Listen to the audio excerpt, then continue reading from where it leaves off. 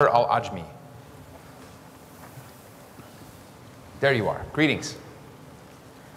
Thank you, sir. Last year I was sitting next to General James Jones, and he knew I was a military man. He asked me, where do you serve? I said, Desert Storm. He said, where? I said, 2nd Marine Division. He said, I was there. I was the commander of that unit. So after 20 years, he gave me the Marines Medal. Ooh. During that time, I think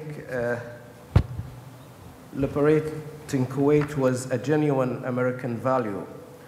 Now America is creating new values like counter-terrorism, and today he added a new thing, and stopping illegal immigrations.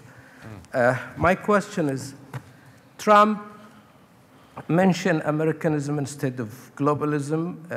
He mentioned no free military umbrella for allies, a new military doctrine.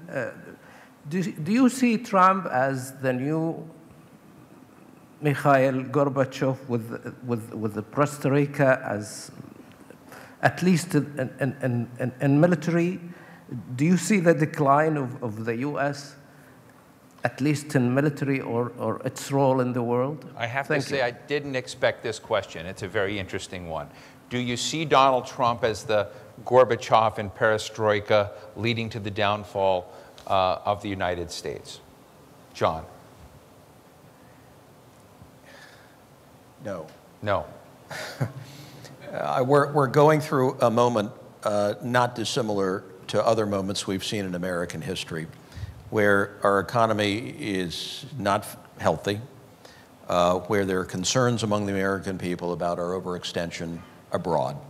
And it's a correction moment, where so long as we're based on the principles of our Constitution, a commitment to rule of law, and a sense of equality, one for all, which is something that has to be worked on constantly in the United States, I think this is a corrective moment.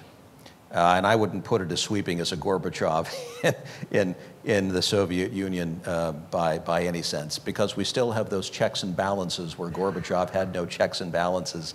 He was in dire straits economically, overburdened on the defense side with fewer and fewer friends in the world. I think we still maintain a robust network of friends and allies, and I suspect that Trump, when he speaks more, and this is only my hunch, will talk more about the importance of those relationships with friends and allies. We haven't heard the fullness of that language, but I'm guessing we'll hear more of it. So let's let a little more time pass before we General, make judgments. quick reaction. Yeah, I don't see him as a Gorbachev, and I think we'll just have to wait and see what happens. But I agree with Governor Huntsman. I think this is a defining moment in our history, and we'll just have to wait and see a little bit. But I don't think it's my interpretation of his campaign rhetoric was he wants to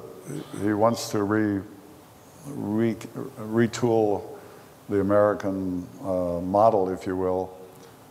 I heard him say that he wants to enhance the Defense Department, enhance the military. And if that's the case, then what are you going to do with it?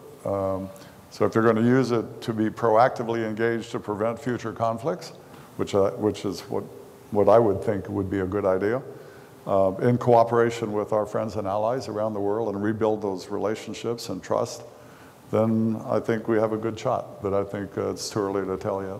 I agree.